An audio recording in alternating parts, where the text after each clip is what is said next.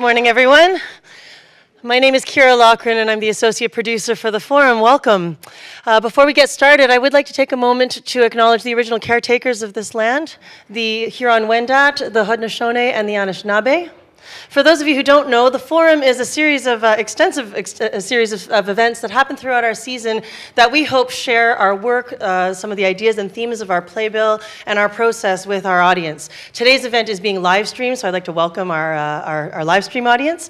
And we're really excited about today's event, which is sure to be one of our highlights for this season, Women Rising. We have with us 3 artists who are working in the season this year, Hannah, Anushree, and Kate, who are not only with us this season, but are also at the vanguard of a new generation of Canadian playwrights, fantastic female playwrights, and that's what we're here to talk about. I'm going to turn things over to Diane Marie Bridge, who's your moderator for today's event. Diane is our assistant forum producer and an artist in her own right. She was one of the original members of the Michael Langham Workshop for Classical Direction here at the festival, and has recently joined us for the forum as an assistant producer. She's also worked at many other theater organizations, including the Guthrie in Minnesota, and Obsidian Theatre in Toronto, and the Playwrights Guild of Canada, which is why I asked her to moderate today's event.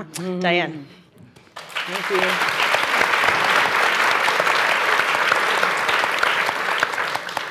Good morning, everyone. So as Kira mentioned, I used to be the membership manager at the Playwrights Guild of Canada, probably over a decade ago. And one of the things that I noticed was just the percentage of women who were actually part of the Playwrights Guild and how many people were produced and the imbalance in that. So I was very excited to be able to participate today and moderate this panel. I'm going to introduce our panelists. So we have Hannah Moscovitch, who is a playwright, and this season she's here because she's written the play Bunny. So if you've had a chance to see it, please go ahead.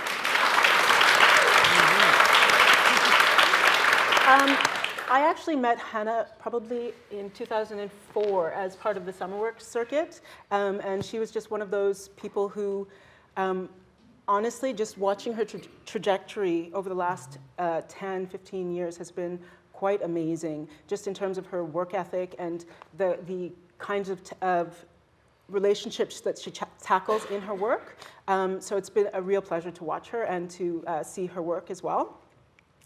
She's also written plays. Her plays include East of Berlin, This Is War, The Little One, Other People's Children, the Children's Republic, and the first play I saw was the Russian play, which was quite fun. And she's been produced across the country, coast to coast, in the United States, Britain, and Japan, and even in Australia. And this year, she also was one of 9 winners to win Yale University's Wyndham Campbell Prize for Literary Achievement. So, Hannah, everyone.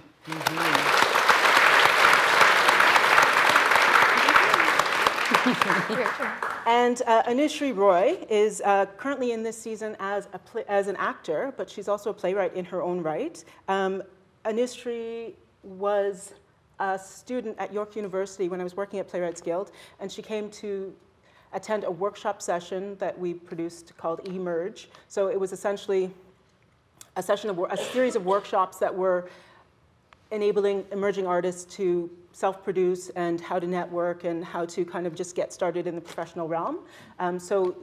Just to watch her become from being a student to become a professional artist has been quite amazing in itself. I believe her first year of producing, was it Piazza? Yeah, Piazza. Yeah, Piazza. Yeah, she kind of just swept the Dora Awards. She was just like everywhere. So I'd like to introduce Anushree.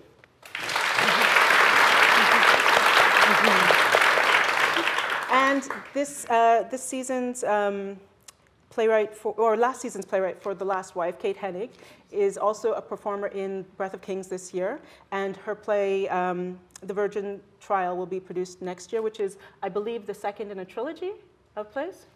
We'll see. You'll have to find out. And Kate is actually the only playwright on this panel who I've actually just met, so I'm not as familiar with her work, but from what I've read so far, she tackles quite interesting an interesting perspective of history and a women's perspective of history through the stories that she writes. And I'd like to introduce Kate.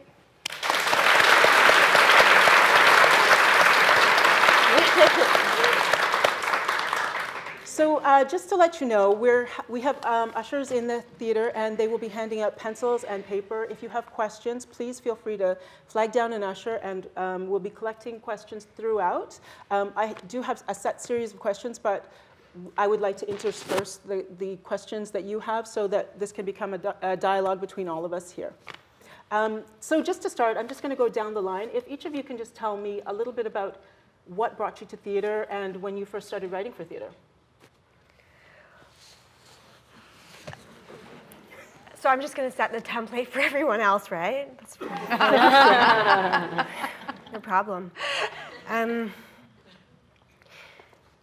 Well, I went to the National Theatre School of Canada as an actor, and I was a very crappy actor. And I was on probation the entire time. I was at the National Theatre School until they worked out that I loved the playwriting classes and that I spent like all my spare time writing plays and then stuffing them under the door of the playwriting teachers. And so at the end of my second year, they invited me to quit the acting program and join the playwriting program. And they gave me a month to think about it, and I was so offended. And I categorically refused. I said, graduate me in acting or not at all. And of course, they were right and prescient. And I left theater school, and I never acted again. But I wrote plays. Yeah, so that's the beginning of my journey, really. Fantastic. Yeah. Yeah, I think each of you have a very different story, so if we can That's continue. amazing. I had no idea. I, on the other hand, had a different track with acting. So I've been acting since I was 5 and kind of writing. I've always written, but nothing in the way as seriously as I did my acting work. When I'm an immigrant. I came to Canada when I was 17 years old with my family. And all I ever wanted to do was be an actor. So I went to York University and I said to them at the audition panel, I'm going to graduate here as an actor, because they only pick 16 people the second year that you are there. So I did the first year, and then second year went for the auditions. And I knew in my soul that I would, of course, be one of the 16 people. I came from India. Like, I worked on my accent. You have to take me. And of course, they didn't. And then they said, nope, sorry, can't, nope, nope. And then I bawled and cried, and I said to my mom, you know what? I want to go to National Theatre School because they're the country's best. And my beloved mother said, she's live stream watching this, I think, so I better be careful. My mom said, it has the word school in it. We didn't immigrate you to this country to go somewhere with the word school, so no. This is so unfair. Are you kidding? And she said, well, question doesn't arise. You have to work hard, so they teach your work. Until then, you're not going anywhere. So I thought, oh my God. So I went into this playwriting class at York with Judith Rudukoff, who was the professor there. And I started writing, because I've always written. Like, it's something that it's not that I didn't ever do it, but it wasn't anything formal. But studying structure with her, studying the histories with her, studying classics with her. And she was the first person that one day pulled me aside and said, you have a voice and don't change it. Like, don't change the way you write. Just grow on it. So I graduated and I decided to do a master's. So I went to U of T to do a master's. And then I met fellow creators there and formed a company and then started working. So, you know, kind of the trajectory went that way. And 2 years ago, NTS called to say they're teaching one of my plays. So I called my mom and I said, okay, I'm going to go now. And then I went to Montreal and I was like, Mother, it happened. So that's how my story went about it. So I had been working in the theater for 20 years already when I went to write a master's degree in England. And I, like Anushree, had been writing, you know, kind of always. And then, but not plays. And so I had to write a dissertation. And I was introduced to an extremely rigid form, and I was trying to put the incredibly esoteric work that I was doing as a voice, an explorer of voice studies, into this extremely rigid form. And it was kind of like putting a puzzle together. And after my initial rebellion against it, I found myself really enjoying it. And I did a play called The Danish Play, which is written by Sonia Mills, and was introduced to Nightwood Theatre. And Kelly Thornton suggested that I write a play. And I was like, I don't know how to write a play. And she said, yes, you do. You've been working in this business for 25 years. Go on, write a play. So I wrote a play, and that was the beginning of the end. Fantastic. Fantastic. So for each of you, are there any kind of driving themes or ideas that you want to tackle with each of your pieces, or is there like an overall thing that you feel that you need to say, or how do you approach a new play?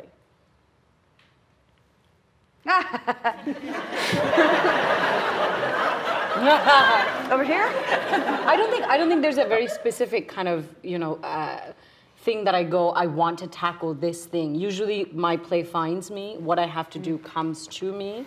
Whether a producer approaches with something that they're interested in or in conversation, I realize my soul needs for me to write this story, and then I write it, and God has been very kind to me. It has ended up with a producer or someone's interested. But I've never gone seeked out, I should write a play about da-da-da. You know, I always feel it's been provided, the characters come, the writing has come, and I have been a vessel, and I truly mean it. Like, it sounds, you know, flaky in a way, but I mean it. Like, you become the vessel with which it's going through you to what the product needs to be, you know, versus generating the product in yourself. That has been my track. Yeah, I'm similar to that in a way. I think there are those playwrights who mastermind, and they really have a sense ahead of time of exactly what the play will be, and they write it down.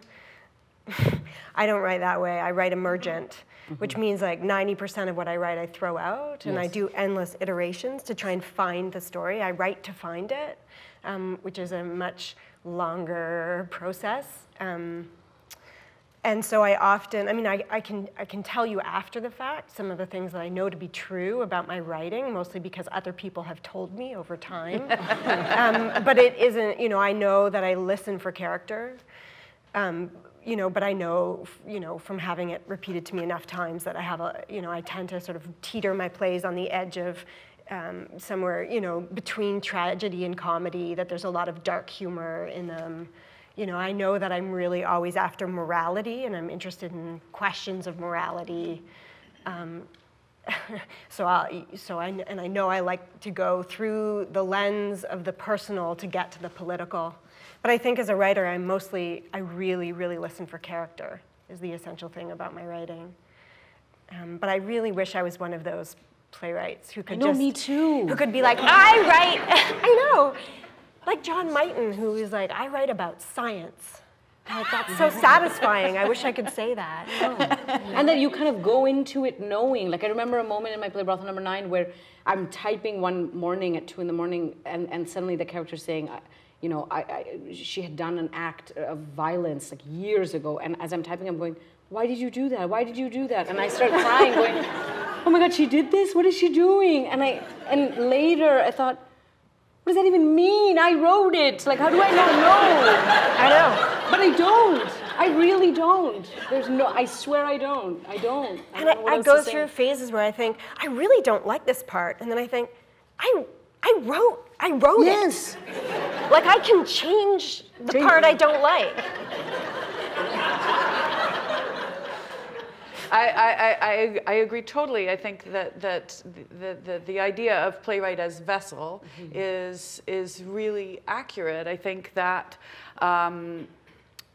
plays move through individual artists in the same way that acting moves through individual artists. If a playwright was given an assignment and you know, to write a specific thing, even though the specifics were granted on a piece of paper, each artist would have their own version of how that story was going to come through them. And it's the same with acting. There's, you know, I always say to my acting students, pick up the best things that you can from the people who have done the scene before you, because when it moves through your body, it will be something entirely different.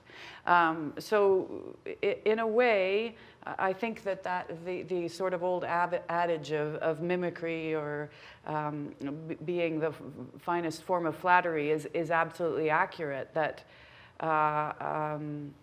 there's no way that two artists can write the same story, even if the parameters are given to you specifically. I'd like to try. It'd be fun to try and write a play by Nusri Roy. Can I write one of yours? Can I write my favorite, the little one? Can I write it?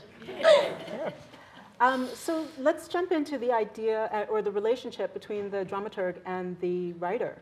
So have you worked with the same dramaturg for each play, or is there a specific kind of, are you assigned a dramaturg when you are assigned when you're working with a different theater company, or what's that relationship? What's the basis of that relationship? What do you need from that person?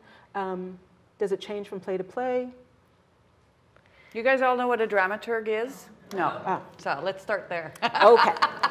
So a dramaturg, I describe a dramaturg as someone who can either be an editor or someone who helps you with research, and really just somebody who asks you very solid, good questions so that you can go back to your play and expunge all of the stuff that's in there and kind of just mine all of the ideas. They tell you if things are working, if things are not working, or just ask you valid questions so that you can question yourself and help the process along. Some companies will hire dramaturgs to strictly do the historical research on a play.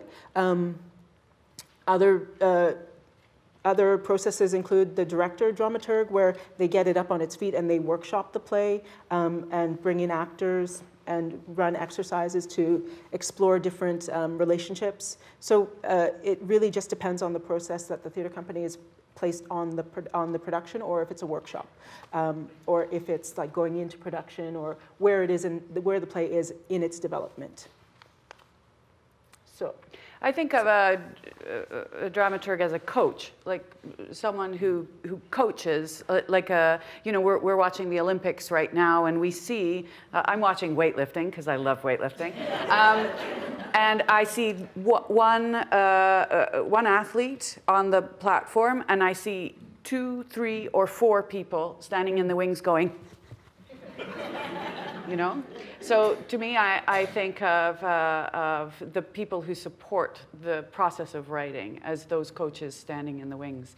And I've had amazing relationships, primarily with Andy McKim, who is the artistic director at Theatre Passamarais, and with Bob White. Is Bob here?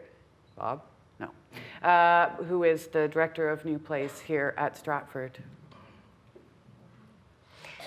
Yeah, I mean, I think mostly my relationship has been with production dramaturgy. So, you know, I'll work with the director on the script so that there's a collaboration between us, and I'm able to start to fit the play to the production, which is my preferred way of working. I like collaborations with directors that are true collaborations. You know, sometimes when directors say they want to collaborate with you, they mean they want to tell you what to do. But that's actually very rarely been the case with me. I've had really good relationships with directors. I've been super lucky that way. And yeah, you know, the dramaturg is there to talk to you about what your play means, and then you get to decide if you think that that's what you want it to mean. So that's the role that is most useful to me. Okay. Yeah, especially because in my plays, I spend a lot of time constructing ambiguities. And when you're trying to create clarity, that's simpler. But if you're trying to create an ambiguity, what you're trying to do is have two possibilities or more open up in the mind of the audience, and that's just a bit trickier to construct. And you can easily fall into just total incomprehension. And that's what you're trying not to do. You want two ideas to open up in the minds of the audience, not nothing at all. So that's like a particularly tricky thing, and so I am particularly needy, I think, in terms of having dramaturgs work with me, and Bob White's been working with me and watching me roll around on the ground and cry and thrash. Yeah, so. He's standing in the wings going like this.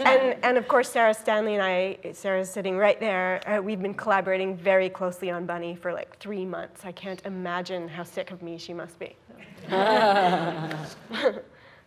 I have my relationship with dramaturgs are usually always very heavy when it comes to the script work, but not so much when it comes to in production. I rarely, let me rephrase that, I have a couple of shows coming. I do very little rewrites as far as the plays I've done when it's in production, because my brain just needs it to be a finished product. So I never show up with like fully rewritten scene, restructured scene. I don't do that. I'll change lines if actors needs it, cuts, movement, here, there. But I do it all in the front end because I am very controlling. So I get nervous that it won't work because I'm stressing out an actor, or because I'm an actor. I hate when writers come in with new pages 5 days before opening. I'm like, you really want me to learn this? So because that experience really makes me nervous. So I never do that. So I always go, this is a very final product of the production draft, and when we go into rehearsal, I go, I'll change anything you need to serve it, but I can't, like, anyway. So my dramaturgy relationships, one of my primary dramaturgs, one of my best friends, Iris Turcotte, who has, she has served my plays in the most beautiful way possible. But I work individually with every theater company. They have their own dramaturg, so you kind of have to go with the rhythm of it. But Iris has secretly read all of the plays and given me notes. I've been like, read this, is it working? But you always need somebody, at least for me, who can tell you the absolute truth. Like, if it is absolute crap, you need to rewrite from page 1. I've had that conversation, and it's horrifying, and you're rolling on the ground crying. But you'd rather that than sitting in the audience when your show is opening, and you go, oh my God, what have I done? It's the worst feeling. So you'd rather take it in the front end, right? Oh, there's nothing worse than sitting in an audience and knowing that you bored the stuff. Nice. No need we to were told that was an ellipses. I think, was it an ellipses or a long dash? A cutoff. Yeah. Cutoff. So, playwriting humor. Oh, my ribs, my ribs. Can we talk a little bit about the word and the importance of who controls the word and how we tell stories? So earlier this week, I asked for a little bit of feedback in terms of questions that they wanted to field and ideas about playwriting in contemporary playwriting. And Kate, you brought up the question about the form of playwriting, and if we could talk a little bit about that, that would be great. Yeah, so when I start to sort of theorize about storytelling in general, and this was provoked, I think, in me by actually sitting down and trying to write stories, and particularly writing stories from what Bob White calls the female gaze. I don't know if everyone uses that term, but anyway, the female gaze. So I asked myself, well, is there any feminine storytelling? Storytelling, I think the first stories were written down sort of around Homer's time. And so that the stories that were written down were all stories of men, by men. And the stories of women were then somehow kept secret, or certainly kept, the transfer of those stories was done orally. So I guess one of my big questions is, do we even know what feminine, and I don't mean female, I mean feminine, storytelling is? So, and are plays, in their essence, a masculine construct, and I do not mean a male construct, I mean a masculine construct. So one that is finite, one that moves from here to there, one that has structure and form. Is that the only way that plays, literary plays, function? So that's a question that I grapple with in my own work. So am I basically just a force for the masculine? Yeah, it's a question.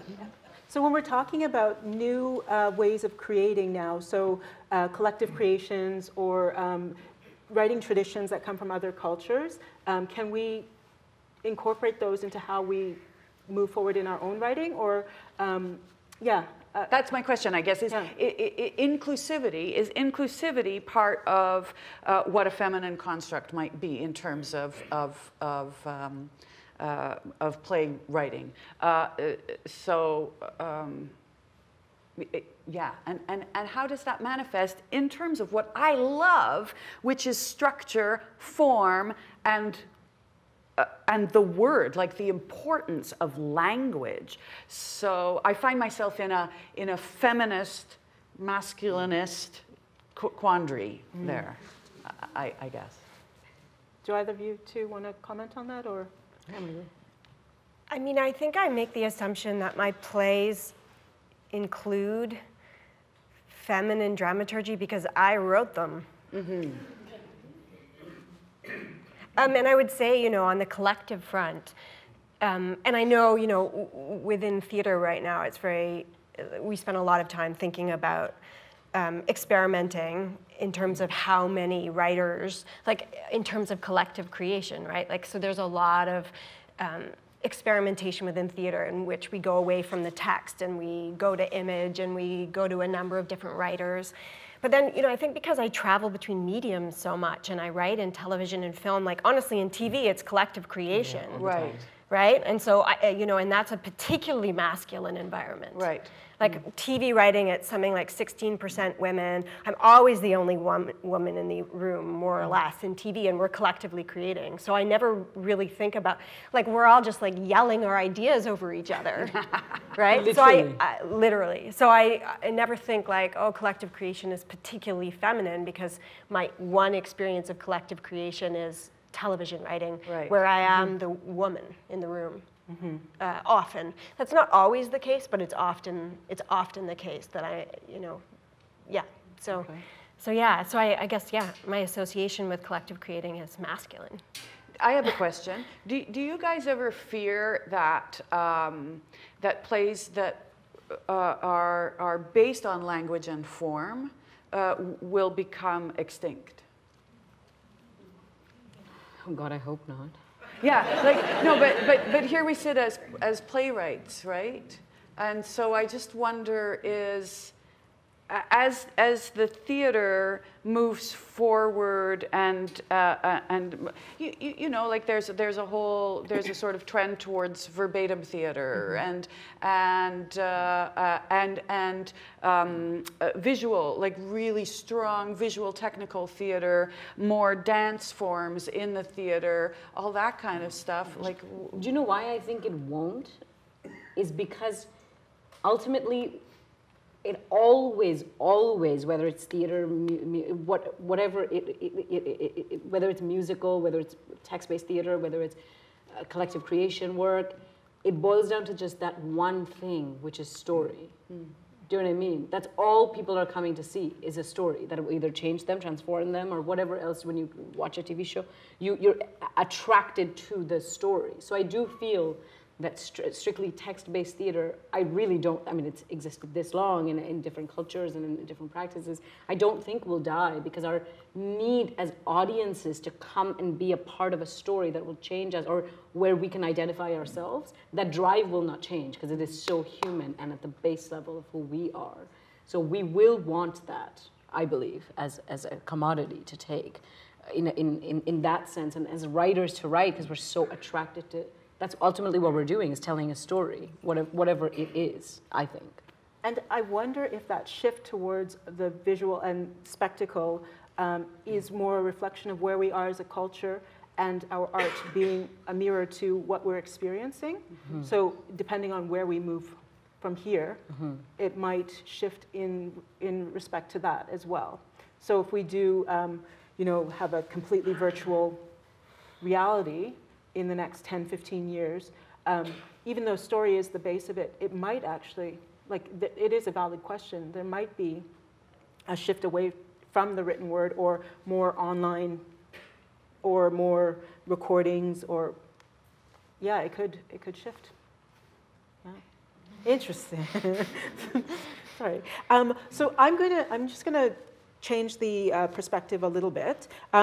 We received an email from PGC and the Equity in Theatre Initiative, and we're working with them just to kind of get an idea of what the landscape of playwriting and the production of female writers' plays is like in Canada. So one of the stats that was given to us was that at Playwrights Guild of Canada, over 50% of their members are female, yet 1/4 of the productions that happen annually are written by female playwrights.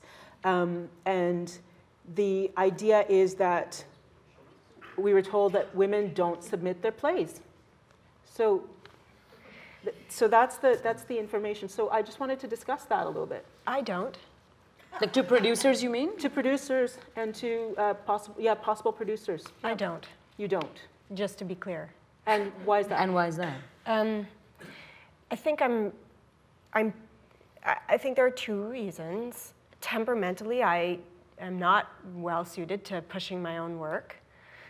So I don't do it. Mm-hmm. And also I like to spend that time writing new plays rather than submitting my work.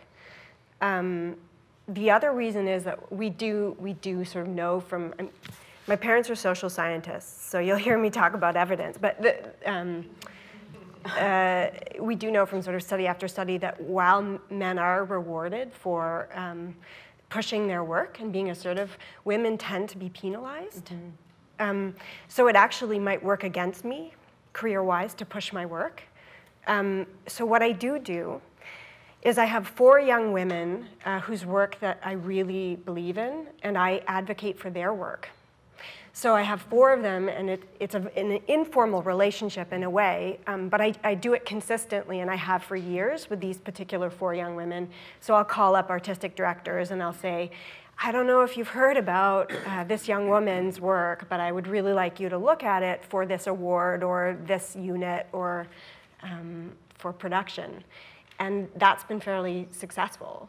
And because I do find it much easier to advocate for other people than myself at this point. Yeah. Yeah, mentorship is such an integral part of this community in terms of theater, just putting things forward and making space for other people. It makes a huge difference, I think. But I wanted to just say, like, very clearly, I am one of those women who do not submit my work, just so you know. Anna, do you? I do. I have an agent too who does submit my work. I do, because for me, my lens is of an immigrant lens, and whether I'm a Canadian citizen or not, that will not change. So I have this. When I first started here, I realized very, very quickly that if I wasn't hustling, no one was doing it for me. When I did my master's that year in 2006, I went to the post office with a stack of manila envelopes, and I don't remember how many envelopes, but I remember how much money I paid because I had so little money. I paid $86 in postage to mail my plays to every producer in Canada, and I got about 75% I didn't hear back.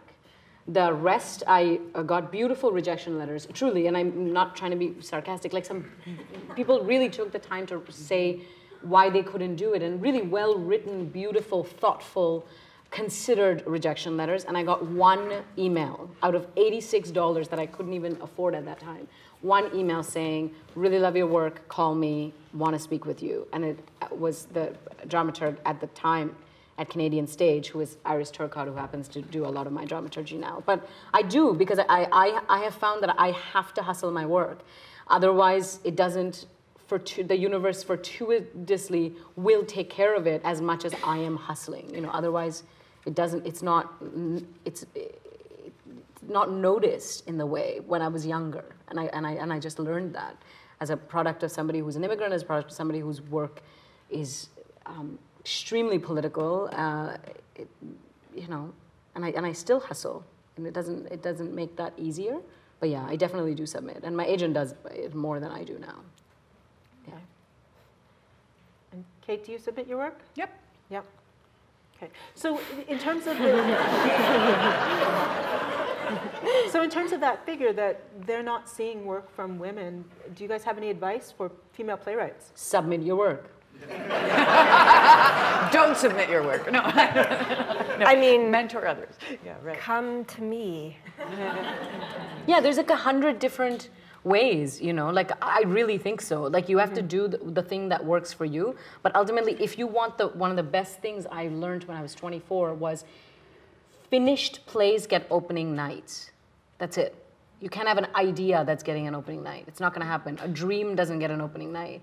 So if you're writing, and if you either do it the Kate and my route, which is submit, or do it Hannah's route, which is find an advocate, a mentor that will submit for you or help you. You have to do whatever you need to do, you know, in order for somebody to read your work. It's really as simple as that. At the same time, Neil Monroe was one of the early advocates of my writing, which I'm so amazingly grateful for. And Neil said to me, you know, once I had a finished play, he said, the play is there, the play is good. You need someone to take a chance on you, and that's always the way it is.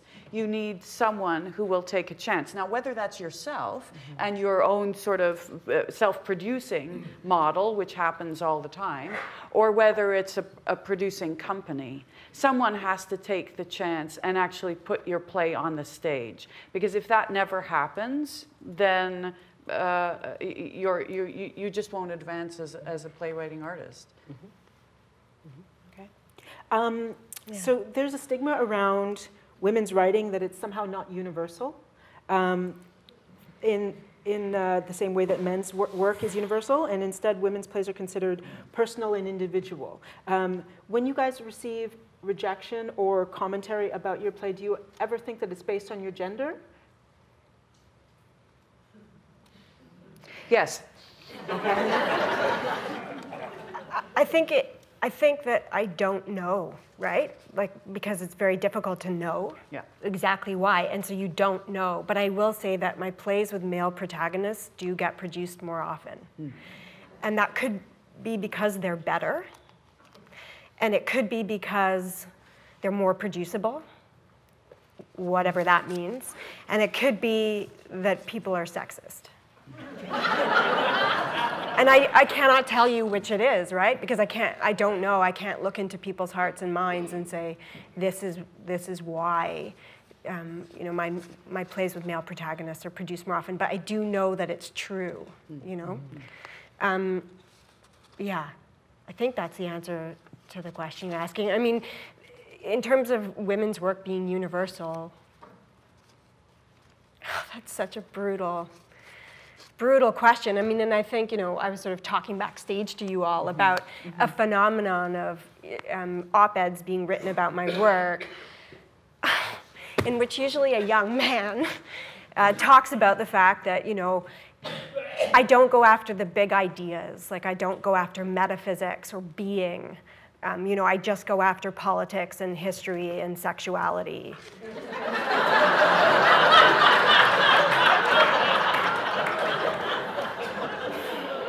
You know, and there's an assumption that, you know, because I'm just a girl and I haven't read my Heidegger and my Wittgenstein, and for all those young men, if you're listening out there, I've fucking read my Wittgenstein.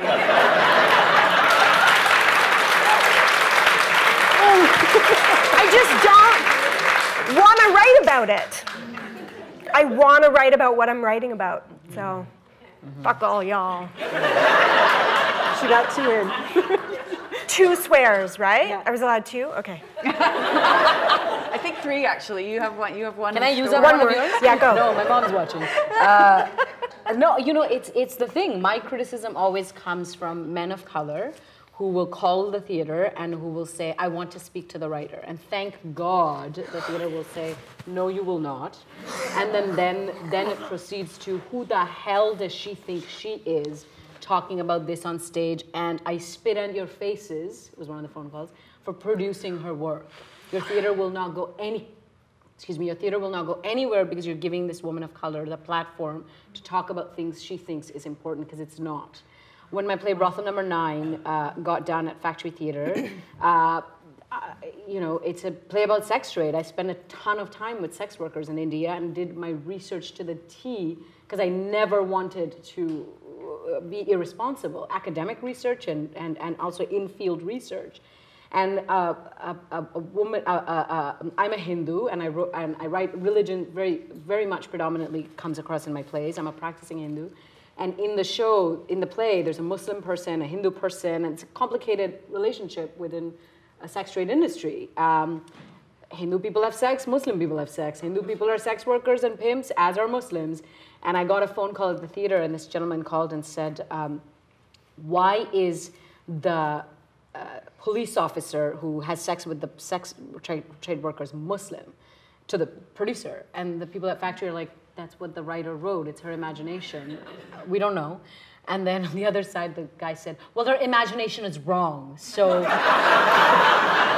tell her it's wrong. And I need to talk to her. But they wouldn't let us connect because they were so stressed that like he would set me on fire, I don't know, like something would happen. So, but I said, can I have his number? Like, I'll call him. But they didn't. The dramaturg fielded all the phone calls. They just did not, you know. But oftentimes, or in papers, or at temples, when I meet people, the criticism always is, you know, you need to tone it down. It's a lot. You're young. You'll never find a husband. You need to tone it down. It's true. So the guy I'm with now, I'm like, okay, found one. But you know, it's always that way at the temple. 34, you're still single. Oh my goodness. This is why. It's like the opposite in my community, because every time I do a play, I get a couple of letters from Jewish mothers who are like, you've got to meet my son. What am I doing wrong? He's a heart surgeon. Like, I'm going to put my name on your plays, and yeah, you put we're yours going to on switch. mine. We're going to switch. Well, there's an interesting conversation. Plays that you write now versus what you wrote 10 years ago, do you feel more emboldened to write about different things, or do you feel that your plays are received differently now? I would rewrite things I wrote 10 years ago. Let me just say that. No, you know, I think they're received differently in the sense that I've grown as a writer, for sure. So when I see somebody do something I did 10 years ago, I sometimes cringe going, why did I put that scene in? Or, oh my God, I should have written that better. But I think it speaks to who I was as an artist then, and if the story is good, it'll stand the test of whenever it's done. You know, if the story makes sense and it moves the audiences as it did then, will it now? But often I do kind of secretly want to go in and rewrite things a little bit, for me. Yeah. How about in terms of society's sensibility towards issues of the other? Do you feel that your work is received differently because people are more willing to listen to other people's experiences as opposed to pushing the same generic experience? Well, I think as I move along as a playwright, I get bolder, for sure. You know, I think like Bunny, the play that's up at this festival, is certainly like the blushiest play I've written, you know. I'm writing about, sexual desire and sexual shame. So that's a lot to take on. Yeah.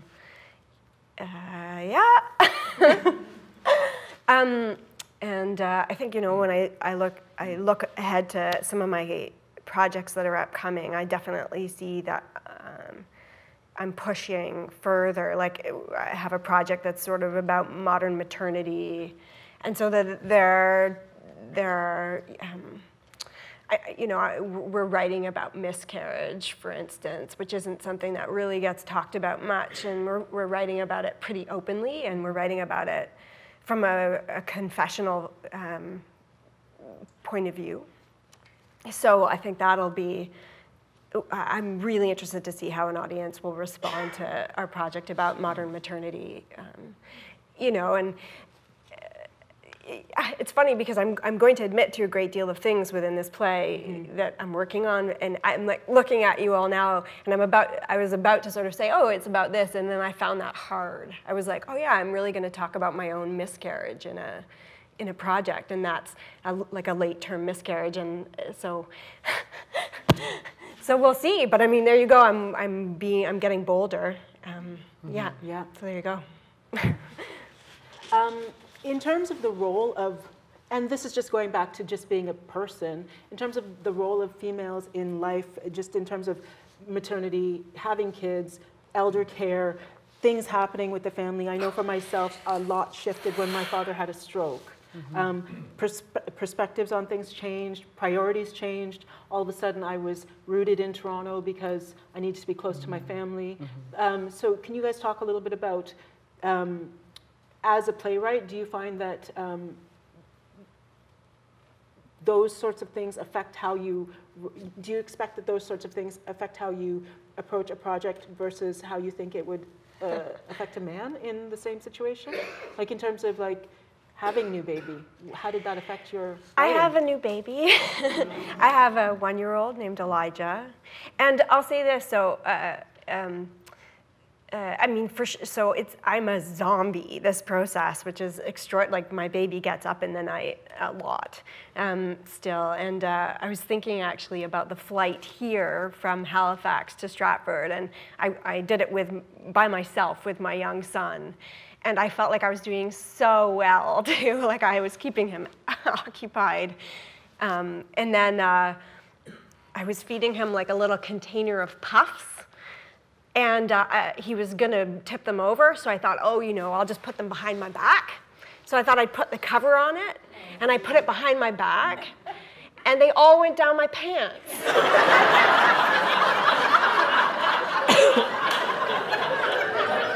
And they were like stuck to my butt and my legs. You have one more, you have my butt and my legs, and they were like coming out the bottom of my pants. And I was like, and then the next day was the first day of rehearsal for Bunny, and I like looked down at my ankle, and there was a puff stuck to my ankle. And I was like, this is totally new. Like, this is not what this is new. Yeah, so. Oh my God. That's my story about motherhood and being a playwright. But how about your responsibilities to your family? Like, do you find, because I know you're close to your parents as well. Yeah, I'm really close to my parents. It does. It changes you. Life circumstances changes you because you have to change. You can't, and your writing adapts to it.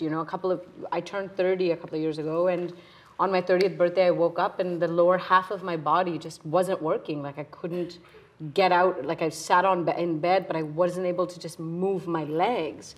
And I got diagnosed with spinal arthritis and arthritis in my left eye that day.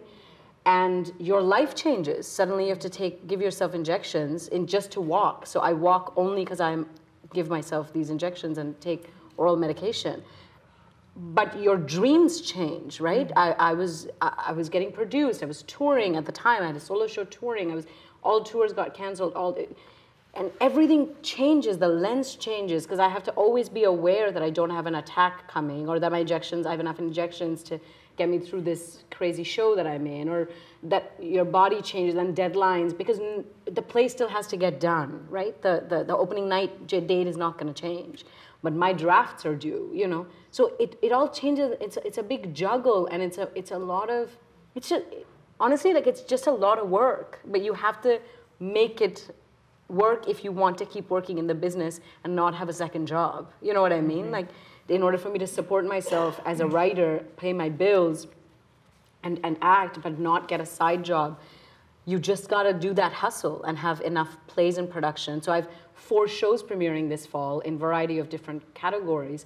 But that took so much legwork to get here, you know, and manage a health thing that's very chronic for me. Like, can I see through my left eye today, or can I, everything is blurry or no? Like, it's just so much managing, you know. But I did find that Indian brown boy that everybody told I couldn't. So it does make it easier when you have a partner that's caring, compassionate, and picks up the slack and likes doing laundry. So it does help, you know. So that's the juggle, but it's definitely a juggle, you know. Yeah. Okay. Moving on. So we've got some questions from the audience. I'm just going to pick the first one. As a new playwright, how do you build your confidence to submit, and where do you find your mentors? That's a good question. Where did I find my mentors? I submitted. Like, I didn't think that I didn't have the confidence to submit, so I'm not sure I can speak to that. So I just submitted to everybody. What ends up happening is that one person that picks you, or the 2 people that decide that they're going to coach you, you end up having long-term relationships with them, and then you end up finding out who the other dramaturgs in the business are, and you just call them and go, I'm a new writer, my name is Anushi Roy, and I've written 1 play. Can I please take you out for coffee? And seriously, people are so kind. Yeah. They will see you. Like, and sometimes I've had people going, I'm extremely busy, call me in 6 months. And then I call them in 6 months, and they go, I'm still busy, call me in 2 more months. But they do see you, you know, and they'll take you out for that coffee, and they'll talk you through the business. And so now we get to do that now, because where we take people out and take them out for coffee, because people did it for us. But producers do see you. So for me, you pick up the phone and you just call people and make that happen if you want as a young writer. I don't know, what was it for you? That's really good advice, honestly. There are lots of playwriting units as well, and I think one of the best ways for young writers to sort of progress their work is in even just playwriting circles, which can be created by any ad hoc group of artists. And so just people getting together and reading something that they've written that week for other writers who have also written something that week. And one week you'll read, and one week you'll read somebody else's work, and so on. And that kind of support and the boldness to speak your words out loud for the first time in front of people. Is the fear of that cannot be the first time a play of mine was read in public, I literally was shaking through the whole thing. It's a fear that I haven't felt. I don't think I've ever felt as an actor. That much fear. So it was a profound amount of fear. So to be able to start to lessen that anxiety, I think, is really important. And then that gives you the confidence to submit, or to say, yes, my work is actually powerful. I've had enough feedback within a group of my peers to know that I am at that level. Yeah. Okay. For Hannah, in Bunny, you express a point of view on the conflicting impulses of self-realization and guilt. At what stage of your life did you arrive at the resolution of that conflict that you express in the play? Oh, God. Well, thank you for seeing it, whoever. And that's awesome. At what point? I mean, I don't think I have. I think that's, you know, why I'm writing about it. Whereas I don't have a resolution to that.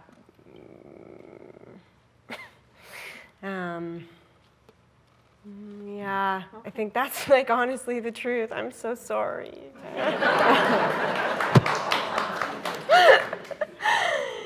I'm completely resolved as a human being. Totally great over here. Okay. Next question. Could each of you talk about the inspiration for one of your plays? Your most Hannah. recent play. Yeah.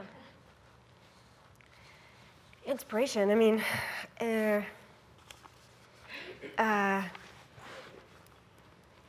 like, what have I written? Little one. What inspired Little Just One? a second.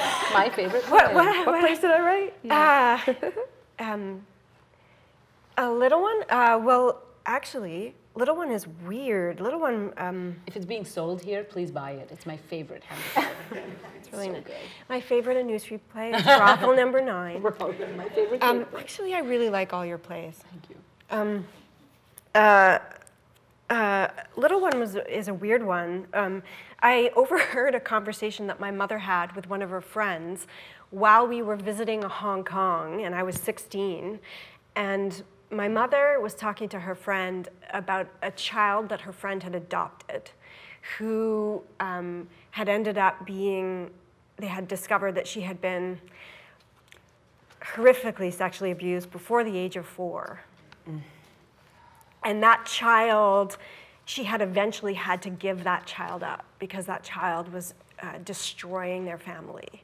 And it was like a horrible dilemma in which, and I just heard, like I literally wasn't even supposed to hear the conversation, I overheard it, and then in my 30s, I was still thinking about it because it did seem to, there was something in it that got my attention about morality, which is sort of often where, you know, and about what the limits of love might be. And so I wrote a whole play based on that tiny little idea of like a young girl who was adopted into a family but ultimately had to be given up. I swear it's funny. It is. It is. Never describe your plays. Inspiration for? My play Piazza, which is a solo show, one of my first plays that got produced in this country, was when I lived back in India. I was, as I said, I was born and raised there. I lived in a family of opulence. Like I was raised in a very happy, healthy home with a lot of resources. My father was an engineer and a CEO of a big plant. My mom was a physics professor, but kind of didn't need to work. So we had a big family, lots of servants, home, house, cars, everything. And we had an untouchable servant because it's still practiced in India, even though it is constitutionally abolished. Untouchability is constitutionally abolished, practiced every day. And we had an untouchable servant who used to come and, for people that don't know, in the Hindu religion, every religion has its problems. As much as the religion is beautiful and wonderful, it also is problematic. It is, you have a caste system, so it's Brahman, Kshatriya, Vaishya, Shudra, and these are 4 castes which you are categorized into, you're born into it. And then this one is untouchables, where no one even touches you, and you're the labor class. According to the old kind of mythology books, this division started so everybody had equal opportunity in society. So you would take care of the prayers, and I would take care of building homes, and you would take care of the trading. It was divided in that way. And then your son would do the same, your son would do the same, hence you're born into it. But as society progressed, it got dirtier and murkier and problematic. So the untouchable people are people who clean toilets. So we had an untouchable servant that cleaned our bathroom, and no one spoke with him, no one talked to him. When he came, cleaned the bathroom and left, his footprints would go with him, obviously, the footprints on the thing. Another servant who was a touchable servant would come and, this is all true, would come and clean those footprints so it didn't touch ours. And that's the home I was raised in. And that's the value I knew to be true. So I practiced it in the sense that I didn't speak with him. I don't know, he did his job, I wasn't there. Like kind of that kind of an attitude because that's where I was raised in. And when we gave him food, so cup your hand, Hannah. So you would give him food like that and then walk away. So just to ensure that I accidentally don't touch it. Really, like that was how it was. And it was fine. I moved here at 17 and my life changed. We became extremely poor because we got robbed, and I became kind of you know, from rags to complete riches, 4 people in the family, no one has jobs. 9/11 happened, we were being kicked out and beaten up, and many, many other things that, you know, it makes for a good story. But my whole life changed. We became extremely poor. For 6 years, we were extremely poor. And I noticed, no, of course, because that's life, you just realize truly what it is to be on the other side and not have just food in the fridge, you know, and have a struggling family, from a father that was an engineer to a mother that was a prof, to like them working labor jobs or not even getting a job. So I went back home and I met the servant and I said to him, he was still working in my family home because my uncle lives there, and I said, I am so sorry. I had no idea what I was doing. I had no clue. I was just going by what I was doing. And I just living in poverty. Now I'm so sorry. Forgive me, I'm so sorry. Here's some money for your family. Like, I don't know what else to say. I'm so sorry, please forgive me. And he looked up at me, first time we've ever made eye contact, and I've known him at that time for 20 years. And he said, no, I will not forgive you. And then he kept the money. And it was a profoundly changing moment in my life, because in North America, I often find sorry is very commercial. Like, you kind of expect the person to say, it's okay, don't worry about it. But he just went, no. And I thought, oh, right, because I went on this discovery of poverty and journey and blah, blah, figured it out. And now I'm apologizing. Doesn't mean I deserved it at all, or that he has to give it to me, you know? He doesn't, and he's dead now. I never got forgiven, and because I didn't deserve it from his lens, and good for him, you know. And I was saying all of this to say, Piazza, my solo show, is inspired by that, and I play 4 characters because I was sharing the story in graduate school with my fellow colleague and Thomas Morgan Jones, who ended up dramaturging and directing the show, and he said, "There's a play there. There's a play there." So I wrote about an untouchable girl and her journey, and the world through her lens, you know, what it really happens. She's 11 years old. Yeah, so that was the inspiration for one of my shows. I wrote a play, actually same time that Russian play was on at SummerWorks. Yeah. I had a play on at SummerWorks called The 11th David. And when I was, again, at graduate school in England, I saw a Japanese company do a Yukio Mishima play called Ono no Komachi. And, oh no, Sotobo Komachi, sorry. Sotobo Komachi, and it's based on a Japanese poetess from the 9th century called Ono no Komachi. And there was a legend that developed about her and a curse from the gods. And anyway, this Sotobo Komachi, in Japanese, I thought, it was such an unbelievable production. I'm sitting on the edge of my seat like this, watching this whole play in Japanese. And this Japanese woman, after the play was over, said to me, "Do you understand Japanese?" And I said, "No, not at all." And she said, "But you liked that." She could tell. I was like, I was completely entranced by it. So I came back to Canada and I read the English translation of Sotobo Komachi, and I was like, I didn't like it very much. But because the Mishima estate is still extremely powerful, I knew that I wasn't going to get the rights to do another translation, and I didn't really want to. So I went back to the original material that Sotobo Komachi was based on, which is 2 no plays by Ziami and his son. I can't remember the name right now. Anyway, these 2 no plays that were written about Ono no Komachi in the 11th century. And so I looked at those 2 plays, and then I created a contemporary play based in a little parquet in Toronto, where a 1,000-year-old bag lady sort of kept court, and a young man comes into her park.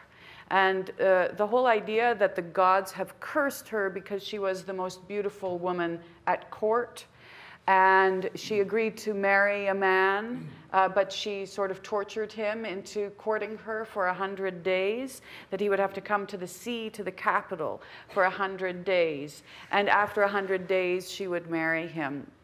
And on the 100th day, he perishes in a snowstorm trying to get to her. And so the gods curse her and say, you will walk the world for eternity until you can teach someone else about true love. So anyway, she sits in this park, and in comes this man, and I won't tell you the rest of what happens. But anyway, so that was the inspiration for a play that I wrote. Yeah. Fantastic. So we have time for one more question. I'm just going to go back to the questions I had written here. And it's mainly just to ask, comment that female playwrights is a fairly modern contemporary phenomenon. We have a lot of references for novelists, but women writing in theater is pretty new. And I just wanted you to comment on how it feels to quote unquote be a trailblazer, but also in terms of the kind of writing you do, are you conscious of the fact that you are at the vanguard? Or do you, sorry, I just saw all the faces like, ah. I mean, I think like trailblazing is it's a good metaphor. I mean, you know, because you get to be original just for being yourself, right? Mm-hmm. It's great. But you also get a lot of branches in your face, right? Like both are true. Like if you're gonna trailblaze, you're gonna get a lot of branches in your face. You know. Yes, and also it's probably good to say that I am aware of it. I'm aware that it's very hard to name any dead female playwrights. Like very hard. I can name a few, right? There are a few that we can all think of, and they died young. But a lot of them died young, like Sarah Kane, who committed suicide at 29, right? So then you're like, well, great, you know? So for sure, it's fascinating to be in a position where you have almost no examples. You know, there's only like 1 or 2 examples of yourself. And in a way, there is like a great deal of wide openness to that, and it's exciting. Mm-hmm. I do feel for me, I hold on to a lot of people that are blazing side by me. Like I hold on to her, I'll hold on to there's a need, whenever I find one of us, because I just go, yes, yeah, yes, okay, yes. And then you kind of go, because it is true, I don't have the access or the ability to call up people and just go, can you just please read or help or talk, But it's good. I mean, it's gratifying. I'm always amazed that somebody produces the work that can be difficult and that is very culturally specific, and that people come see it. Really, every time it's done, I'm like, I'm glad this is getting done, and no one told me to take out the rape scene. You know what I mean? That people can sit through that, and that it matters, and they'll come and say, okay, yeah, So, but it's when you're blazing a trail, you actually have a lot of work to do. So, yeah. I think it's really, when the season was announced for next year here, and I was in the company of Sharon Pollock and Colleen Murphy, I feel overwhelmed by the honor of that. Because even though those women are, at the outside, a generation older than me, I feel like there's legacy already in Canadian playwriting for women. And Judith Thompson, of course, being one of those as well. Probably our most famous Canadian female playwright. But that it feels like now we are the second generation. And I say that, I know I'm older than you guys, but I've only been writing, I think we're kind of compatriots in terms of how long we've been writing plays for the theater. So yeah, just to say that yes, I think we are new, but we're not that new. There were people who seriously blazed the trail before us, and I think I would include those 3 women. And so I absolutely encourage you to come and see their plays next year, because I think you'll see how strong the legacy of female playwrights in Canada actually is. And it is really like just what you guys have said. It is probably worth it to say, you know, you do need partners in trailblazing, and it is. I have actually in the last few days been thinking about how extraordinary it is to have my work up alongside Shakespeare and Arthur Miller. I'm a female playwright. Not bad. Yeah. I'm a woman playwright, and I have my work up alongside them, you know, and they're really good. So thank you to Stratford and to David and Anthony. Yeah. Huge. Well, that is a great note to end on. Thank you very much.